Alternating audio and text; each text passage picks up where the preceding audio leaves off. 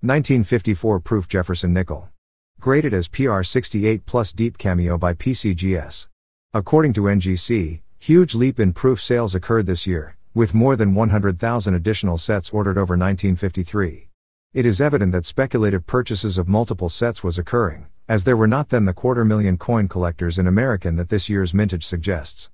Most 1954 proof nickels are fully brilliant, and gems of this sort are quite common. Cameo pieces are more scarce than the certified population suggests, as such coins are more likely to be submitted for grading. Ultra cameo or deep cameo coins do exist but are quite rare. This deep cameo specimen fetched a sum of $5,640. Number 7. 1951 proof Roosevelt dime. Graded as PR68 deep cameo by PCGS. To an even greater extent than the previous proof issue, the 1951 proof Roosevelt dime is a rarity with deep cameo contrast. The coin is completely untoned, allowing for full display of the sharp, frosty devices and liquid-like mirroring of the fields.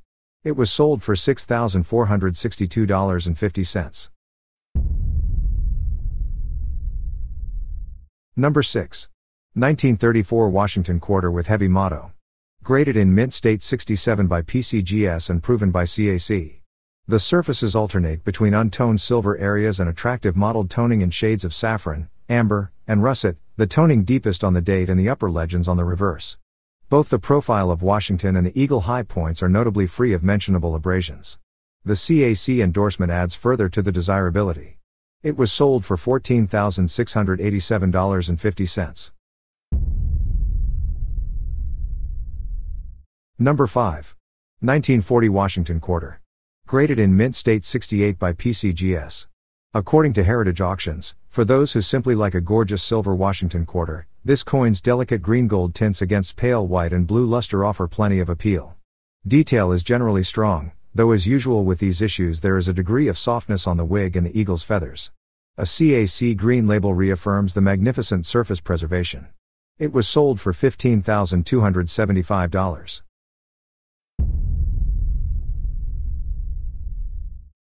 Number 4. 1936 Lincoln cent Type 1.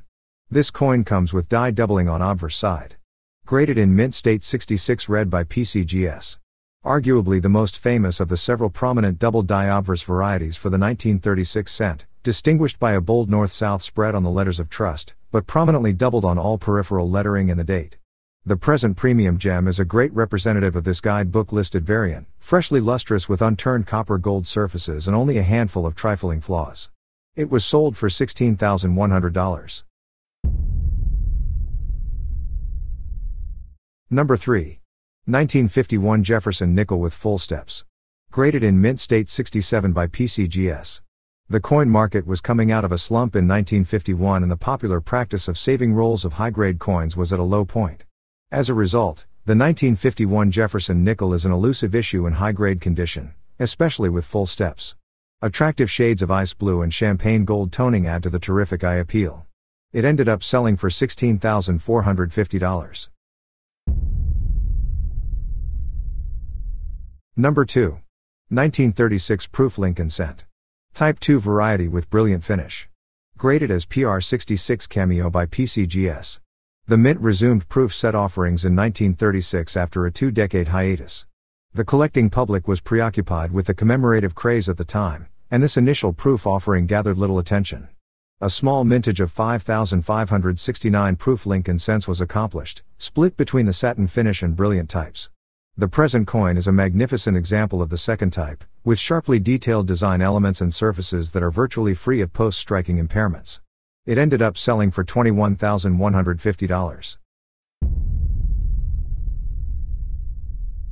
Number 1. 1937 D3-legged buffalo nickel.